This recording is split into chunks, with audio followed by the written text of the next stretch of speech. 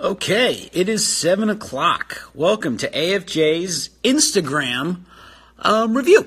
So, a couple days ago, AFJ's Chief Operating Officer, MJ Ortiz, scored for me one Star Trek Mego Gorn, who we have right here in front of us.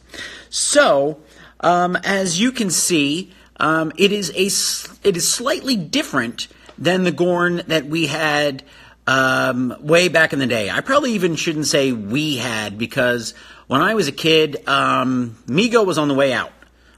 Kenner had taken over, and if you watch the Toys That Made Us, you can get a lot more information about Mego's fall, not securing the Star Wars deal.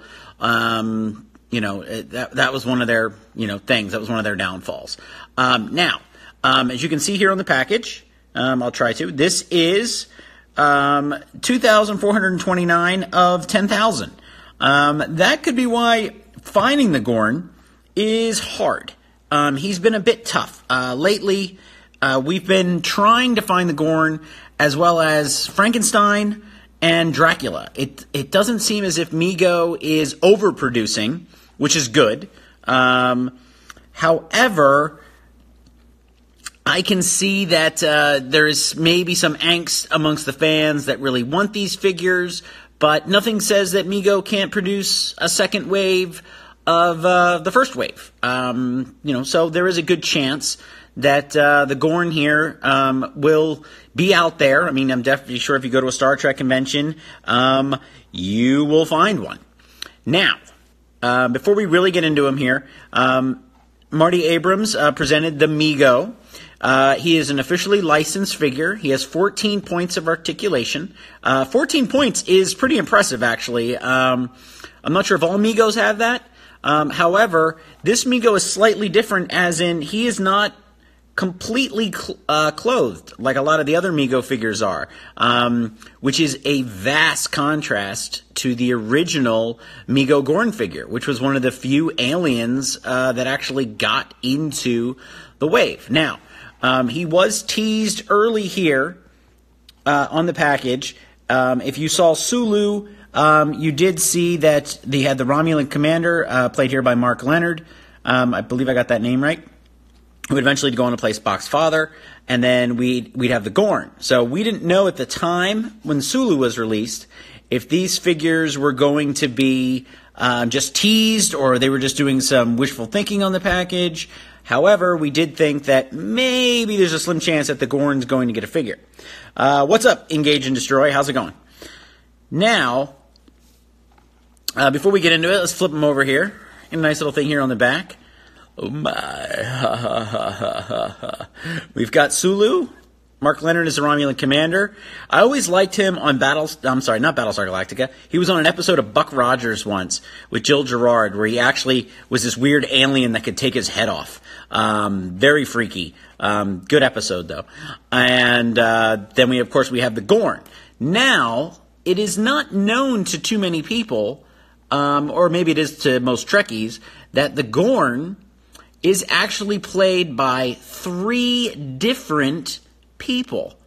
Now, the voice of the Gorn is Ted Cassidy, and Ted Cassidy is best known as Lurch on the original Addams Family.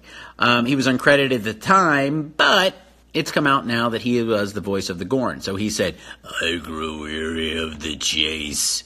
Wait for me, human." Well, I really should put a glass of water here next to me to do that.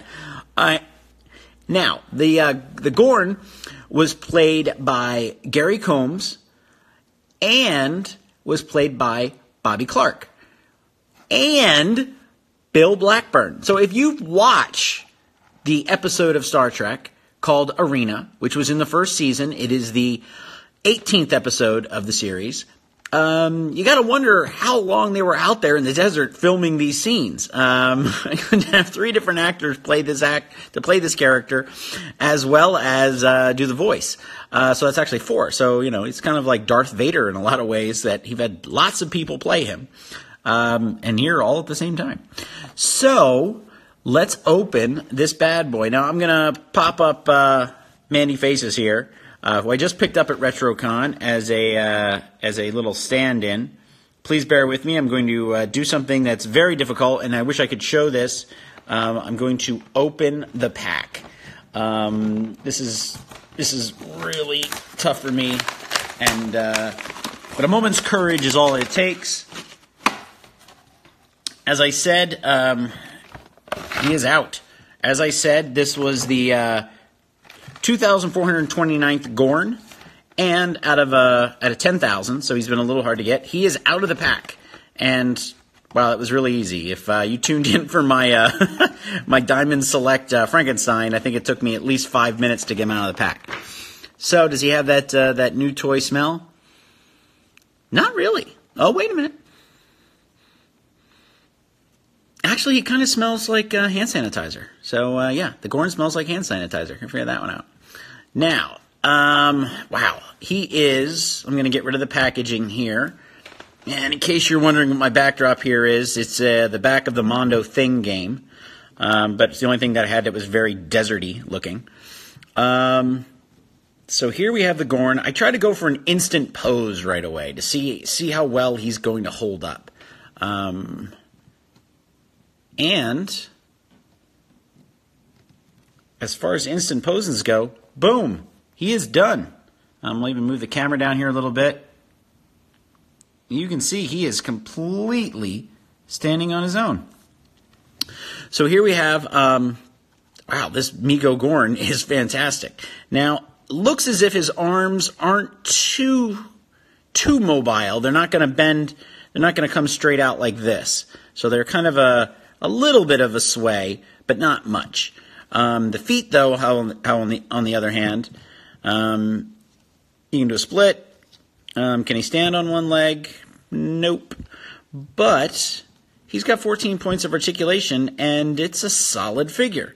Now, as far as accessories go, I do note that he does not come with the spike. That was his weapon of choice when he was in the arena fighting Kirk, where Kirk was trying to make gunpowder and shoot diamonds at him and everything.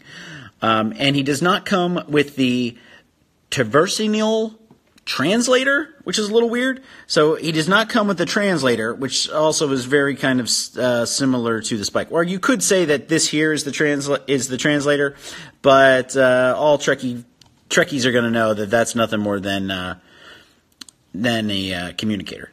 So I'm going to see if we can move in here on the face. This is a fantastic sculpt for the face. So this is just awesome. I mean, we've got full details here on the back of the head. We've got a nice little belt here that's actually sewn into the costume. We can unvelcro this. And actually, I hadn't noticed this before on some of the 14 inches, but we actually have the Mego stamp here on the back with a copyright and a date. So that's really neat. I like that. It's almost like a tattoo on the back of the guy. Jam Collectibles, thanks for the request, but I don't share the reviews because I can't I can't see what you're doing, and we are a family site here, so I can't take that chance. Sorry, but I greatly appreciate it. So let's see if we can get the pistol out here. So he does come with the basic Star Trek phaser. Can he hold it is a whole nother question. And, oh God, so many memories coming right back from that phaser. A little disappointed that the color is exactly the same, but that is very much in the vein of Mego. And he is ready to kick Kirk's butt. There we go. Oh, you bend that arm, it comes right back in. This arm's a little bit stiffer, not as springy as that arm is, but it's definitely a solid figure. Now, he's averaging for about $14.99 right now. He is a Target exclusive, so if you don't have a Target near you, try ordering him online. However, I went to the Target website today. I was looking for Frankenstein, and there is a rumor that the Wolfman is going to be in Wave 3, or maybe this kind of unannounced secret wave that's coming out. The DCPI has shown up, and and the UPC has also shown up for the Wolfman. So Mego, I reached out to them. They would neither confirm nor deny or send me any sort of images about the Wolfman. However, I really have no complaints with this Gorn. Now, a couple of quick things here as I kind of show them off some more. I have one other Gorn figure at home, and that is the 2005 Star Trek Classic Series 3 Art Asylum Gorn. Now, Art Asylum was purchased by Diamond Select, so they're sort of been incorporated into that whole company. No plans yet as to re-release any of that classic line. I doubt it'll happen. I was going to open my Gorn, the Art Asylum Gorn, and compare him next to this one.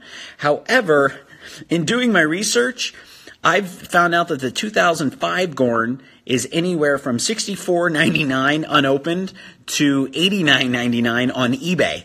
I think that Gorn's going to stay in the pack for a little bit longer. I think I can have a lot of fun with this Gorn. And there was talk of us making a Gorn and Zuvio video. If you know us here at AFJ, we are big fans of Constable Zuvio. And that might still happen. However, the other Gorn to co-star in it is probably going to stay in his box. As far as the middleweight goes, he doesn't have any pants on down here. But he does... Sorry about that. And we do have... I don't know. I think that might be it. This is a solid figure. As I said earlier, 14 points of articulation. We do have a phaser, original Star Trek phaser, which is cool. When I was a kid, I had the Kirk and Spocks, and they were blue. They were like a light aqua blue. And then we do have the communicator piece right here. The head is just amazing. Now, the original head on the original Mego Gorn was nothing more than the lizard's head from the Spider-Man wave and then the body of a Klingon. So they really cannibalized that. They painted the head brown, even though the Gorn was green. I don't know why they painted it a different color. But Mego just nails this. This is what you want in Star Trek. You want a little bit of kitsch when it comes to the toys, and you want a lot of fun. And this is a little bit of both. This is a little bit of the original toy line, as we have the phaser here and the communicator piece in the belt. But it looks like the figure, it looks like the character from the show. And you can't really do much better than that. So, got a couple of bragging things here as I wrap up. I had the privilege of actually meeting one of the Gorns, Bobby Clark, and I got his autograph on a Gorn $100 bill. So that is actually really, really fun. And I went to WonderCon, and there was the Gorn. So my wife and I said, we've got to go and say hi to the Gorn captain. So there he is, signing it, Bobby Clark. This is him at Vasquez Rocks. It's a fantastic picture. So out of all my travels and of all the people I've met, I've actually met the Gorn. That's actually a lot of fun. And I would also like to add that if you ever have the chance to go to Vasquez Rocks, Vasquez Rocks is a natural area park. It's outside of Los Angeles. I'd say LA time, probably about 30 to 40 minutes outside of LA, depending on the traffic. Go during the day, like on a Tuesday. And you can go out there and you can literally sit in the spot where Kirk fell and was like almost wrapped up in netting or something when he was fighting the Gorn. It's amazing, actually. It's an awesome park. And if you're not that big of a Trekkie, they filmed everything there. Army of Darkness was filmed there. Star Trek 2009 was filmed there. The exteriors were used for Vulcan, for the planet Vulcan. If you're a Friends fan, the episode where Joey goes to Las Vegas and his movie gets shut down, that's Vasquez Rocks. So everything has been shot there. Almost every science fiction film, mostly B pictures have been shot there. A lot of TV. Vasquez Rocks is always featured. So it's a fun place to go, and definitely bring your own Gorn. Or bring a Star Trek uniform and take a picture. It's really, really fun. That's it, junkies. Hey, shout out to Tom Whalen. How's it going? And EJ Collectors. Sorry I didn't get everybody. So please tune in to AFJ's YouTube page. We've got a giant video of a debacle we had with Hasbro. Should post tomorrow. And please tune into the Action Figure Junkies website. That's actionfigurejunkies.com. And then we have our 2 Facebook groups, which is the Junkies Facebook group. And then we also have a corporate page where we do a lot of our postings as well. So I can't say anything bad about this figure other than I wish it had the spike that he tries to kill Kirk with. Other than that, maybe a boulder, but that would be a pretty big accessory. This is a fantastic Mego, and it may just be my favorite Mego of all time. And I had Kirk, and I had Fonzie, and this Mego, he's my favorite Star Trek, almost like B character, maybe even C character. And you can't go wrong. So, thumbs up all the way. Manny Faces likes him too. And thank you for tuning in, Junkies. This has been a lot of fun. Glad it was short, but can't go wrong. 14 points of articulation. Target exclusive Gorn Mego. This is a fantastic figure. If you can find one, it actually pained me to open him, but you know what? I had a lot of fun. And he's going to go on to some adventures now. This thing is really, really cool. Talk to you later. Signing out, Junkies.